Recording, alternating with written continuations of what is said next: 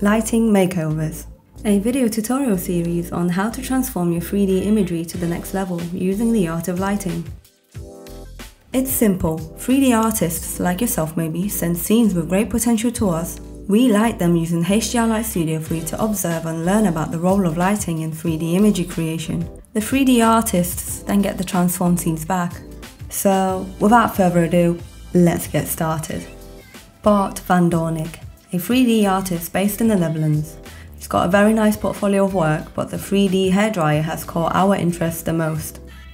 The project was made using Modo, rendered in V-Ray, and at the moment it's lit seemingly with an off-the-shelf outdoor environment that can be seen in the reflections. With projects like this, it's very common to see clean studio-style lighting, where you've got a softbox or a graduation of light. Your eyes are experts at understanding materials in terms of how the light is reacting with them. Sometimes a hard light source will be used as a softbox reflecting in the scene. But because the reflection is being spread on this material, we can easily tell that it's satin. In this video, Mark from Lightmap will be using HDR Light Studio to light the 3D hairdryer project. So Mark, let's get this scene open and take us through this project.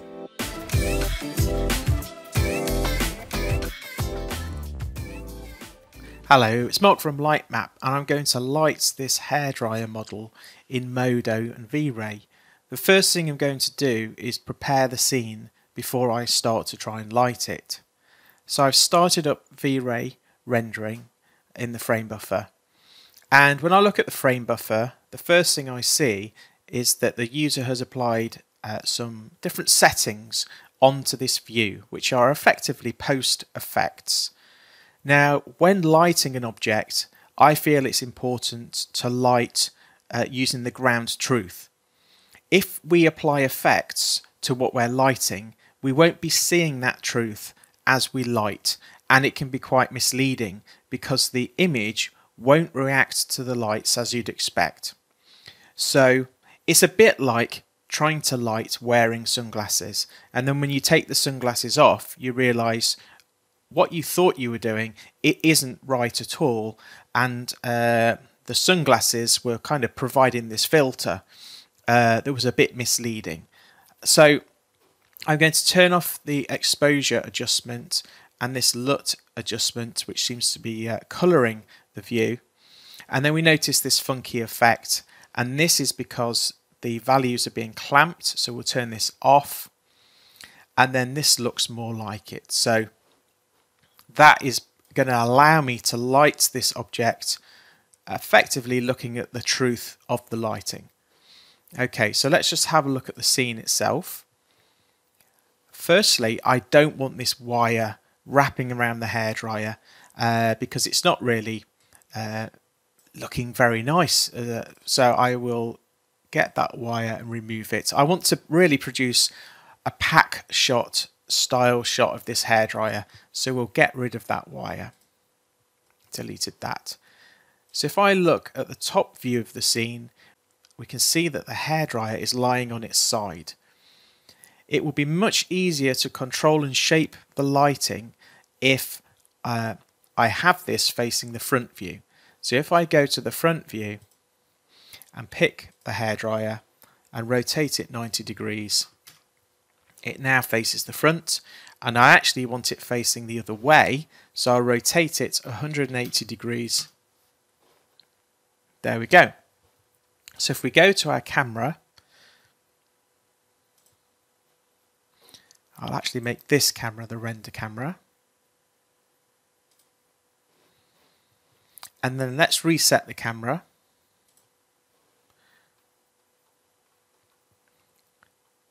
Now I also want this shot to not have a lot of perspective on it. So I'm going to change the angle of view to 15 degrees.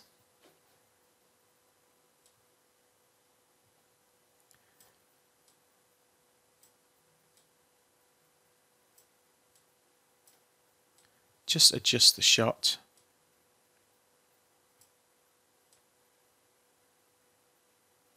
Okay, and then let's have a look at this rendered in V-Ray.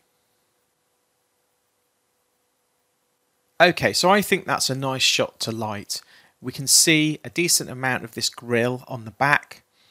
It's a reasonably flat view without lots of perspective, which works very well for the side view. So I think we're ready to light this shot, and to do this we're going to use HDR Light Studio.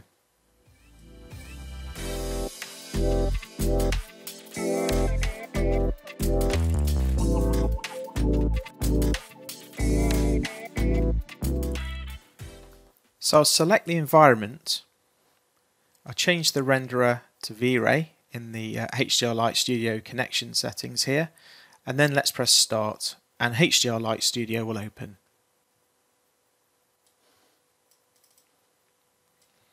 We're going to light this view using HDR Light Studio's own render view, because at this point in time the V-Ray renderer is not supported in terms of displaying it inside of HDR Light Studio.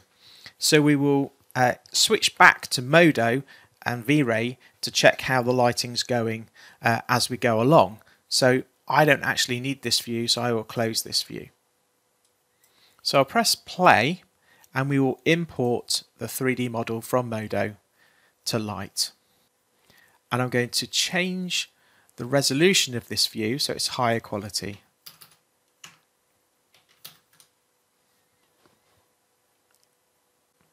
And then we will zoom in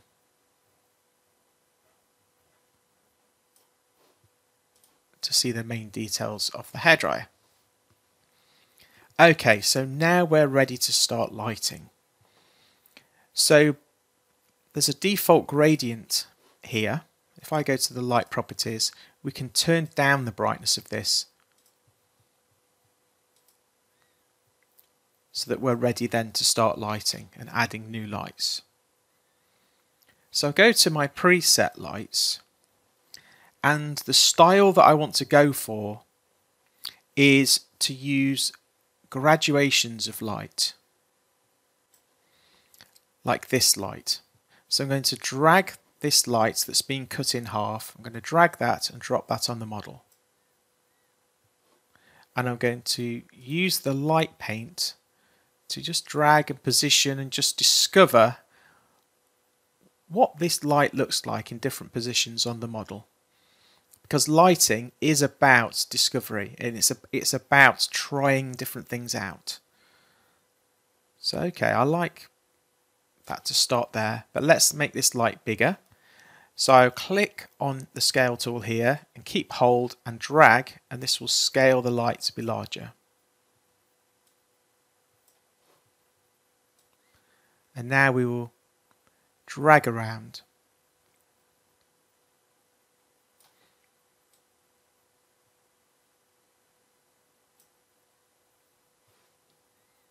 You can also drag on the canvas itself, and it can be quite good if you know, let's say you get a position on here and all you want to do is now move it down. You know the handle is the orange dot here. You can just kind of tweak using the canvas or tweak using light paint in the view. So here I was coming along this nozzle and I was seeing, can I get a position that gets the light on the front of the nozzle but also gets light going across the whole hairdryer, which I can. So now I'll drag that downwards a little bit, and I think that's a good position for this first light. So going back to the light properties, I'm going to press plus to increase the brightness of this light. I'm going to adjust the shader on here and change the colour to a dark red, which is a bit similar to the hairdryer that we're lighting.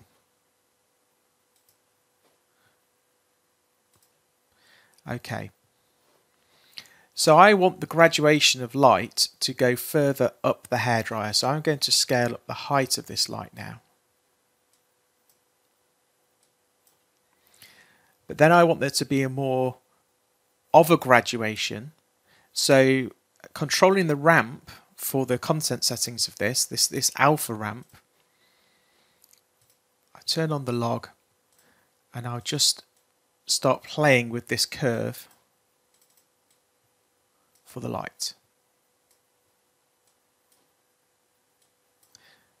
Now I like how this is graduating, but it's getting more faint here, and this is because we can increase the width of the bulb to come further across this light, so it's not just coming from a point. Okay, so that's looking good. This edge here is a bit soft, so if I go to my alpha multiply, I can adjust this ramp, and it's this ramp which is effectively cutting that light in half. So I can make this a harder cut.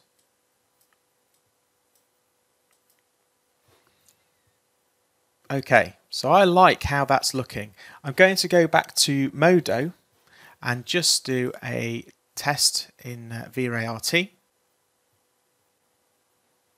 So this looks really nice. I'm actually happy with this. So I'll stop rendering and we'll go back to Light Studio, having done that little test. So as I go along, I'm going to name these lights as well, just so I can organise my scene. So I'm going to call this one Top Grad. And I'm going to duplicate this light and click towards the bottom because I want the opposite. So I will rotate this light 180 and we'll create another graduated light at the bottom of the hairdryer.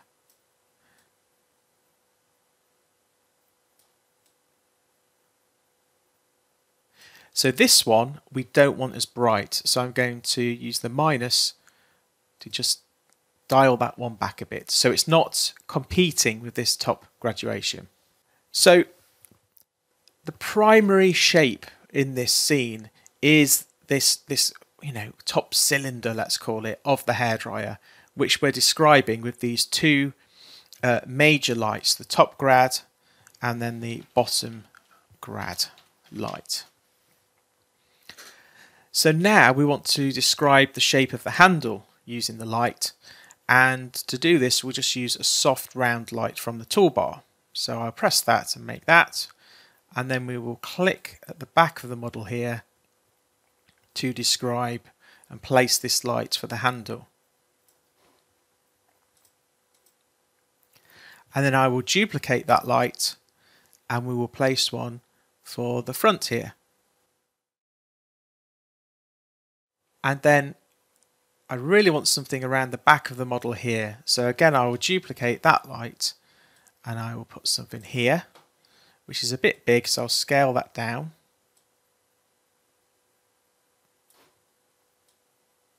So I'll call this bottom back. I'll call this front handle. And then I'll call this back handle. Okay, so let's have a look in Modo at what these look like now. If I wasn't recording a demonstration on a single screen, I would have V-Ray running on my second display at all times as I'm doing my lighting. But because I'm doing this demonstration for you using a single display, then this is why I keep flicking back to Modo. So here we can see that the handle is nicely described with these two lights. I think if anything, this light and this light could be slightly brighter.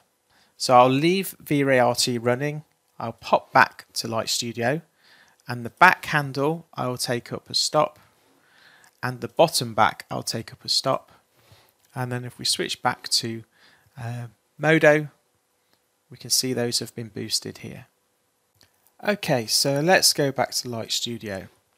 So one thing that's a really nice trick when you're lighting something like a product like this is to use a ring of light behind the object.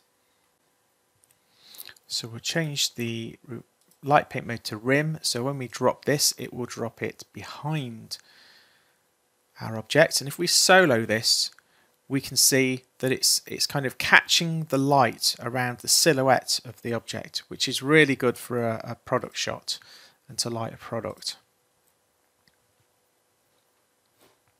And I'll just scale this down till it comes into view, scale it up,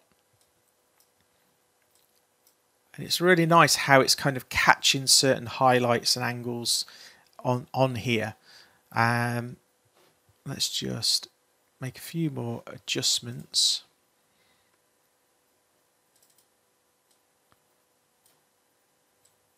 So kind of increase the size of that.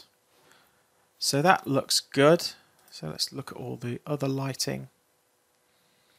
And let's put a backdrop behind here by dragging and dropping just a soft light, soft kind of square light there. And we'll take down the brightness until it's kind of just off of white. Okay, so let's look back in Modo. And this is where we're up to. This is what the shot is looking like. Now at this point, I think this light can get a little bit brighter to be a little bit more dynamic. And we need something just around here to just bring this grill to life a little bit. So back to Light Studio. Let's make the top grad, increase the brightness of that. And then put a light in for this grill using reflection mode to paint its position. Give it a little boost there. Back to Modo. So this looks a little bit blown out, a bit too bright. So we'll adjust that front handle light, and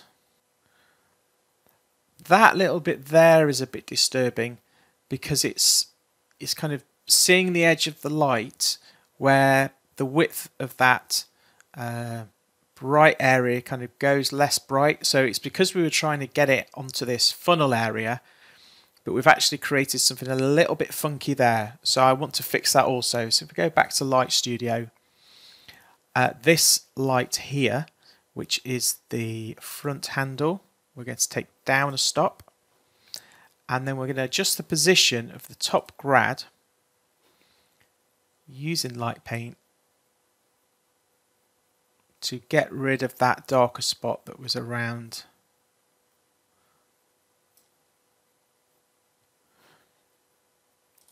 And then light ring, we'll call that one background. Just make sure I'm organizing as I'm going. This was the back grill. And that is a bit big and it was a bit too bright. Okay, so if we go back to Modo, we are now looking at that render. And we've got rid of that little dark spot, which is really good. Right, we're going to call that a day. I'm happy with that lighting. So if we go here and we press the HDR button and we browse, and let's call this lighting 1 and render that. And then we can close HDR Light Studio and stop the connection. Our scene is now being lit with that lighting 1 image on disk. So now I'm going to stop interactive rendering and render this as a high resolution. Let's do a 2500 by 2500 pixel render of this.